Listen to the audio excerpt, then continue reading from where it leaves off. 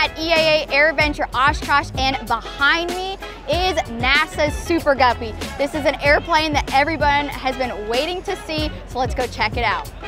AOPA keeps flying safe, accessible, and fun by protecting your freedom to fly. We are the most trusted one-stop resource for all things related to general aviation. Become an AOPA pilot today.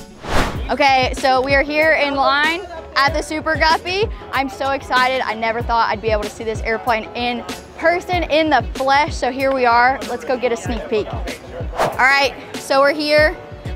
This thing is absolutely massive.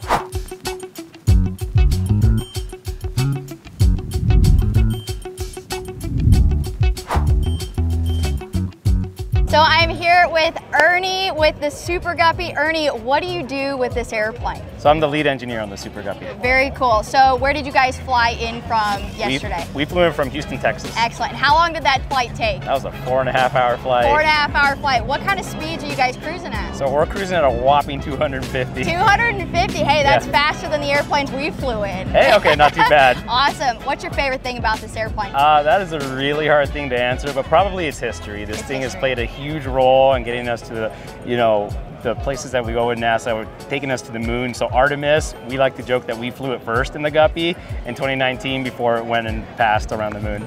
At its widest, it's 25 feet tall, and then it's about 111 feet long. We can carry up to 50,000 pounds. I think our heaviest payload was the CSM at 48,000 pounds.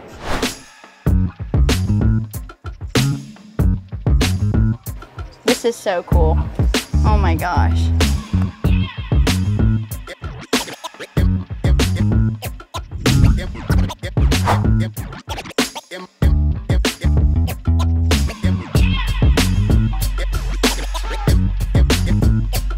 Well, that was absolutely incredible and way more than I was expecting. If you're gonna be here at Oshkosh, make sure to check out the Guppy. They're gonna be here until Thursday.